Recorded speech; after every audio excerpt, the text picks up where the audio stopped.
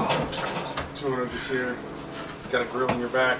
Yeah, I like grills. Better than a grill in your back. All right. That's good. Hey Internet, I'm Chaz. And I'm Dan. Welcome to Wine is Serious Business, episode 190. We're here today with Kelby Russell, winemaker from Red Newt, out in the Finger Lakes. Another American Riesling producer, not from Oregon. This is a really unique opportunity we've got here. The Riesling Rendezvous was up near Seattle this past weekend. We have a couple winemakers from New York out visiting the Willamette Valley, and nice enough to reach out to us, come and taste and talk with us for a little while, and kind of share this information with you guys. So thanks for coming out. Thanks for having me. And why don't you, I guess, talk a little bit about just what Red Newt is and what you like to do with the wines you make. Sure. Red Newt is a winery. We've been around for 15 years. We're on the southeast side of Seneca Lake. The Finger Lakes are a series of relatively skinny, long, and deep glacially formed lakes in the upstate New York region between Rochester and Syracuse, vaguely. There's 3 of them that are the primary wine production lakes, Seneca Lake being the largest of them for wine production reasons. We're down on the southeast side of it in a region called the Banana Belt due to a little bit warmer temperatures down in that region. A little bit further south, the slopes all face towards the setting sun, so on long summer nights like this, we get a lot of heat accumulation for the grapes, kind of just an industry term for that region. But there's a lot of wineries that have started to cluster and pop up right around there. We've been there for 15 years. We don't own any of our own vineyards. Okay. We buy from several different single vineyard sources that we work with, some of them really close to us, some of them very close to us as the crow flies, but very far as you have to drive around the side of the lake. Sure. And then we have a few more that we've started to contract to plant as well. So it's all around Seneca Lake. We're predominantly a Riesling house. We're about 2/3 to 3/4 Riesling production. We do about 15,000 cases total in a year. Most of it, if you've heard of Red Newt, Riesling. Yeah. I mean, if you've heard of Red Newt out this way, it's probably because of our largest blend called Circle Riesling. It's a semi-sweet style that makes up the majority of our production. The thing that we're most passionate about, though, is kind of the single vineyard series Rieslings we do. We do 200 cases of each of them, varies in number every year. We've got a few of them here to taste today from 2009 to 2011. But those are the things that we're really passionate about, making these different expressions of Riesling, both as expression of individual vineyards and expressions of how versatile grape Riesling is. Then we've got some other fun stuff we do, converts and some reds, but that's all pretty minor compared to the Riesling production.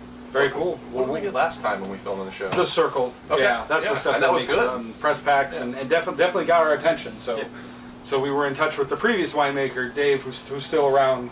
Yep, printer and winemaker. Pretty involved, yeah, and exchanged some emails with him. So it's really fun to kind of like see what's going on in Red Newt, because in Oregon we don't get a lot of these wines, like very little, and especially the single vineyard stuff. Like it doesn't get out here. Like I think we can mail order it, but yeah, that's about it. So it's a real treat to get to try this. So what's the first wine we've got? First one we're trying is it's a dry Riesling from Sawmill Creek Vineyards from 2009. So it has a little bit of age on it now. Sawmill Creek is a vineyard site that's kind of the archetypical Banana Belt site. It's right in front of Red Newt, as it were. Really steep slopes, unbelievable kind of panorama viewpoint from that site as you look up and down the lake. Remarkable. You're kind of driving along and you wouldn't realize it from the main road, but if you were to turn into Sawmill Creek and start driving down, you're worried that your brakes aren't going to work anymore because it just looks like a straight shot right into Seneca Lake. Huh. Really steep slopes, great sun exposure. We have been working with that fruit. Red Newt's always worked with it since it was founded. Dave has been working with Sawmill Creek fruit for about 20 years, I think, maybe a little bit longer than that. He's been working with them for a long time, and was glad he could get him when he switched over to founding Red Newt. So. Yeah, that's pretty cool. That's pretty old vines, right? Yeah, the vines are about, some of those vines are 30 years old. You know, Sawmill Creek's kind of expanding now a little bit up the hill because they're great site and in demand, but the original blocks were planted back in the 80s. So some of the older plantings in the region. Yeah, thanks for bringing this up. It smells wonderful. Yeah. It smells really good, and it's got some some characteristics that sort of remind you of Germany, like a little bit of that petrol-y note, sort of peachy, and yeah, it smells really good. Still a lot of like good crisp apple scents, I think too. I'm thinking more like red apples with kind of the peels intact, to a little bit of, you know, just like edging into that earthy character on there. Tart character, good sense of purity. That smells good. For us with Sawmill, we're usually looking, when it's young and a little bit fresher, you get a lot of stone fruit on it. And there's always this really strong undercurrent of minerality that's really unique to that site, which is a little counterintuitive. You'd think that a site that gets that much sun and that much heat accumulation would be remarkably ripe, sort of really ripe fruit. Yeah. In terms of what you smell and taste. And that's there, but there's always this really distinct mineral aspect to it as well that we don't necessarily have an explanation for, but after you work with it enough, you realize that that's just the way that vineyard works. Excellent. I agree. That comes through on the palate. It's got a drying effect, almost like it's almost tannic, but it's not. Obviously, it's just a load of acidity on the palate once you swallow it. Really, really nice. Also, just about, again, Banana Belt site, probably as much alcohol as we would push for in a dry Riesling in the Finger Lakes right now. It's about 12.5. Okay. Maybe just a touch over that, which for us in our Rieslings, quite a bit. But it's something that, you know, it's what we work with at this site. We've left a little bit of sugar in here, even though we call it dry. In terms of perception, I think you're right. You know, it's really crisp through the finish. That acid helps dry it out. The minerality's there. For being an 09, it's still got a lot of it. You know, Yep. it's definitely fully intact still. Yeah, I think what Dan was saying about the apple fruit, it's definitely more apple driven for me on the palate. The stone fruit does come through a little bit, but man, that acidity on the finish really keeps things, it cleans things up and makes it, yeah, really interesting progression. So. Yeah, I like it. It seems like the acidity settles in the far back end of the palate and is doing most of its drying work there. And the fruit kind of sticks around in the sides. I'm getting a little bit of those like tart fruit flavors that just kind of linger in the teeth and work with the acidity to kind of keep the mouth watering. And there's, you know, just definitely lots of dry character, you know, kind of like is intended and like you'd expect. But it's really tasty, and the balance of the structure is in a really good place, I think, too. Agreed. What do you like making most, dry or off-dry Rieslings or sweet Rieslings? I prefer sort of what we'll taste in the last one is a low alcohol style, so quite a bit of RS. It's always a difficult style to make, just in terms of having that much sugar but not having it become cloyingly sweet. Right. It's really easy to make. Balancing it with acid, yeah. It's really easy to make a sweet wine that will sell just because it's sweet and people will buy that. Exactly. And I think there's a bit of a responsibility of making a sweet Riesling that's actually a really serious Riesling and uses that sugar to good effect. And when it's done well, man. So we're doing the Bullhorn next, right? Bullhorn Yep. Creek? Okay, cool. Just make sure I didn't have the order incorrect. All right, a little rinse. Thank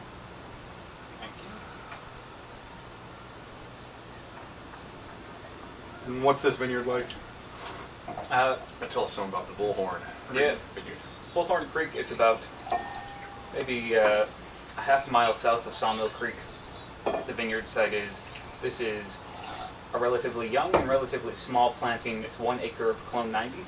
Wow. Clone 90 is sometimes referred to as the go broke clone because it's just naturally a very low yielder.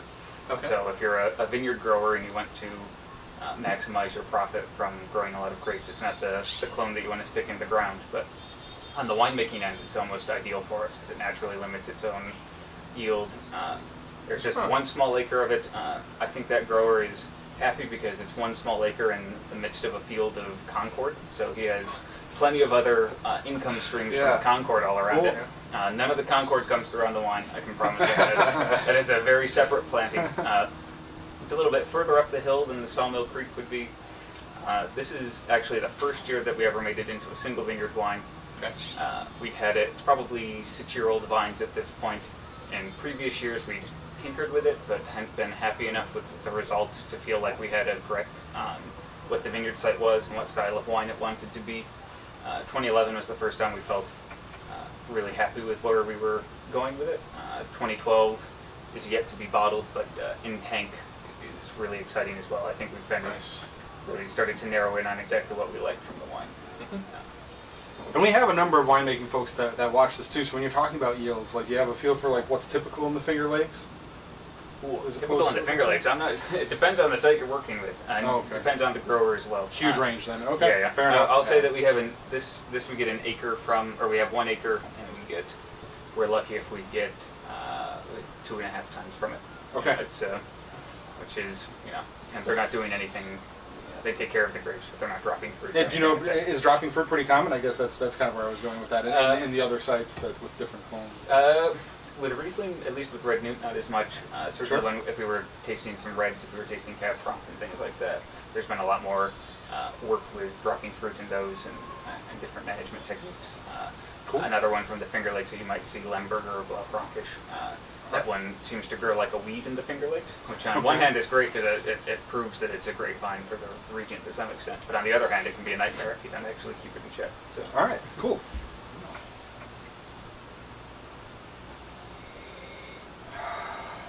So I was getting some peachiness on the last one. This one's largely peachiness and like stone fruitiness on the on the nose. I'm getting kind of like the stones in the stream or whatever too. There's like a good sense of minerality, I think, in the nose here. Yep. Certainly similar in that way. There's also a lot of, at least for me with this, and then especially the 2012, there's a lot of spiciness, which is kind of somewhat unique for Riesling. I mean, we certainly work with Gewürz and things like that, but to get some level of cinnamon and clove and things like that coming through in a Riesling makes it a little bit more intriguing to have in the cellar. Mm-hmm. And it's nice that I could say now too that there's a little bit of something floral going on in the nose. At the Riesling Rendezvous, you guys were right next to this big flower bush that I'd say at least half of the wines I smelled just totally overwhelmed anything in the nose, and I could never trust myself when I was smelling something floral. So it's definitely going on here.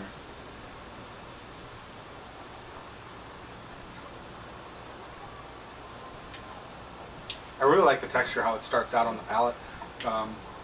Like soft, friendly. I guess I'm leaning towards apples a lot, so I'm just going to run with this today. But more apple flavors right away. The acidity transitions into something that reminds me of limes kind of later, and has a really good, clean touch to it. And if you watch regularly, you know that I'm kind of big on the texture of acidity, and I really like how that works with the sugar. Still a good drying sensation without getting too tartar heavy. I mean, what you'll see, it is a 2011 wine. 2011 was a very warm growing season for us. We had 6 weeks of drought leading up to harvest, and then it started to pour buckets during harvest. So it was certainly a challenging vintage to work with. It means that a lot of the wines have maybe a couple more grams per liter sugar than they would in other years, because it just seemed to be a better, I think across the board in the Finger Lakes, it ended up being a better balance point for all those wines. So if a winery's normal, standard dry Riesling would normally be 5 or 6 grams, that year it was probably, 7 or 8, just to counteract what was going on there. So this is another example. This is dry. If you look at the IRF scale on the back, that gives you a little sliding scale. It's actually just in the medium dry category, and it seems to be a sweet spot for a lot of Rieslings from the Finger Lakes. There's that racy acidity, and if we pushed them bone dry, they would just be a little bit too austere. Mm-hmm. We used to say too austere for the consumers, and then I think we kind of got over our acid ourselves and realized that it was a little bit too austere for just the balance of the wine. Understood. For the 99%. Yeah. But where the sweetness and the acidity levels are in this wine are really nice. Like they're really well balanced together, and loads of acidity, and like Tana was saying, really nice textured acidity. Like it's the way it plays out in the mouth is really nice. So wonderful. Yeah, it's kind of in the style of Rieslings that I like, but the flavors are kind of unique too. I can't say that this reminds me of stuff that I've had from Washington or Oregon or Germany or Austria. Like, I'm having a hard time really putting my finger on it, like how I would describe like New York typicity, if there even is such a thing that you're familiar with. But it's not suggesting itself directly to other regions for me, which is interesting. I dig that. We're still. I don't think we would claim that we know what a Finger Lake style of Riesling is necessarily. There's still so much experimentation going on, and frankly, I hope that always continues. We never really know. Totally. The one thing that I think always stands out with Finger Lakes Rieslings is this, or the thing that I always recognize a Finger Lakes Riesling for, even in a blind tasting, is I've always called it a whip crack of acidity. Okay. Where other Rieslings from other regions might have a lot of acid in them. Certainly, Riesling Rendezvous, you tasted plenty of, your teeth were probably starting to melt by the end of it. But Finger Lakes Rieslings are always distinct, at least to me, in that after the mid palate, after you swallowed, there's always all of a sudden this intense burst of kind of like curled up energy of acidity that comes back in. And I'm not sure why that is. I don't know if it's because we have higher malic numbers in terms of our acid compared to malic tartaric. We have more malic in ours than other regions might. We certainly don't have to add acid. That sets us apart from a lot of different regions as well. And we're not harvesting green or anything like that, which you might see in some really warm climates in order to preserve acid. Sure. So, so there's just this natural sort of, you get a first peak of acid in the mid palate, and then the real core of the acid and the energy comes through in the finish. I hope we can communicate that to consumers that are scared of the word acid because they think it's going to be tart and nasty. But I think it's the really exciting thing about Finger Lakes Rieslings. Yeah, I think that can be a challenging thing. Although I do hear more people being afraid of cloying or like candified sweetness. Yeah. Yep. All right, the third wine. We have the Lahoma. Lahoma. All right, I got it right. Yep. All right, the Lahoma 2011 Finger Lakes Riesling. So, oh wow, That's okay. having a hell of a day. There you go. So Lahoma Vineyards is due across the lake, due across Seneca Lake from us, just a little bit to the south, to be more accurate. But really from our winery, we can look across the lake 3 miles and basically see the vineyard site. It's a little bit That's cool. off, but if we want to drive to it, or if we want the fruit to come from there, it takes, if it takes a truck with fruit, it takes about an hour to get around the side of the lake to come up to us. So Sure. a bridge would be helpful, a ferry would be just as helpful. We often joke about having a newt copter to try to move us around the lake. No such luck. Lahoma is one of the sites that we started planting in 2007, or working with a grower to plant in anticipation of Circle Riesling kind of taking off. So there's actually 23 acres of Riesling that we have the contract on. And that comes to us planted over the course of 3 years. And from within that 23 acres, we keep all the lots separate that come in. They're on different sorts of exposures, some different clones, different harvest dates. It gives us a lot of material to work with in the cellar when we're trying to blend Circle Riesling or blend other wines. And then we keep one 500-gallon tank of it separate. Usually we can tell just from harvesting which one we're going to want to keep as its own wine. Excellent. And then just kind of maintain it as such. And when you have that much fruit coming in from one vineyard to work with, finding 500 gallons of it that works as a particular style ends up working really nice. So for us, Lahoma tends to mean low alcohol style, high RS, bright acid, relatively lower alcohol than. Yeah, all the way to the sweet side. Yep, it's firmly in the sweet, and the hope is that 10-2 alcohol. even if you can taste that there's sugar there, you don't realize quite how sweet it actually is. That's the, Right. Nice. the hope. Go Riesling. Yeah. Exactly. Yeah. I'm definitely getting a lot more of the like really ripe stone fruits here, like your peaches or nectarines, and maybe like a touch of pineapple, something floral again too. That I really like the nose on this. This is definitely really inviting. I don't have anything to add to that. You're on today. It smells really good.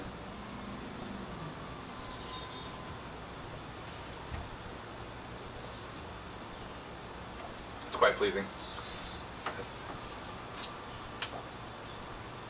Man, yeah, that's really nice. The peaches from the nose definitely come through with a good sense of fullness without at any point ever getting heavy. And the flavor lasts for a long time after you swallow it, which is really impressive to me. I don't think you see that in a lot of wines of any grape from anywhere, right? It's something that I get really excited about, whether I'm drinking, Cabernet Sauvignon, Syrah, Pinot Noir, Chardonnay, Riesling, whatever. Like, that's really exciting when you get that kind of finish on something. Right. And yes, the length and the finish is substantial here. And it starts off sweet, the sweetness lingers for a long time, but then there's like this late hitting acidity that comes in and keeps it fresh and kind of cleans off the tongue, or at least makes it feel that way. And so, yeah, really, really well done. Interesting stuff. Yeah, I mean it's at 48, 49 grams per liter residual, so it's whoa, that's really sweet. Oh my god, it's way It up doesn't there. come off that strong. No, on the I would palate. never guess. I mean, the hope is, there's kind of a German model to it. If you want to look at Spätlese style, there's certainly botrytis influence in this. So Okay. I suppose closer to Auslese, but in terms of if there's that model for it and that influence, this seems like one of the first, a really good example, I should say, of one that probably might have a similar aging trajectory. It's Okay. released now. I can see that. Yeah. There's on one hand it's selling like crazy, which is great. On the other hand, it almost feels like I think I've read or heard it called infanticide, like where a wine is consumed too young. Okay, yeah, And not necessarily too young, but when it has so much more life in front of it that it's the sort of wine that you could definitely, hopefully, I mean, it's always looking into the future, but there would be no harm in sitting on it for a few years and just letting all those fruit and floral things kind of develop a little bit more and stitch together even better.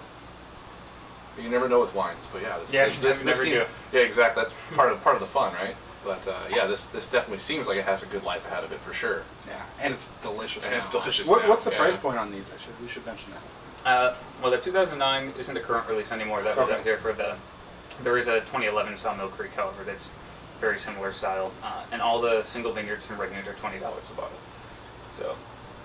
That's a steal. That's great. That's a really good value. Yeah. So, I mean, it's one of those things. I know our distribution out this way, as with most Finger Lakes wineries, isn't the best, but if you can get your hands on it, it's a price point, and there's such an array of different Rieslings that we work with that if you like semi-dry, if you like totally dry, if you like sweet, hopefully there's something. I'm not going to say I don't like calling wines outstanding, but I hope they're distinctive and kind of speak to where they're from. And at $20 a bottle to get a sense of that, I think it's single vineyard stuff with this kind of care and this kind of diversity. I think that's pretty rare. Yeah, and a place with some vines with a little bit of age on them. That's pretty cool. And putting love into Riesling. So thanks again. This is a great lineup, and wrap up like we always do. You have a question you'd like to ask our viewers? Well, I will ask a question that I think of a lot when I'm working with wines like this, or any wine. I listen to music all the time in the cellar. Cool. So I suppose the question would be what music Riesling inspires in your viewers. Certainly. That's a great question. I'm a hyper-rational person, but I always talk about what music the wine's in the mood for that day. And it might be what music I'm actually in the mood for, but it goes together. It keeps people from telling me to turn my music off. So it works out great. That's fantastic. We look forward to hearing your answers. That's great. So, thanks for watching. We'll see you guys we'll next be back time. with more Finger Lakes Riesling next week. Yeah. See you guys.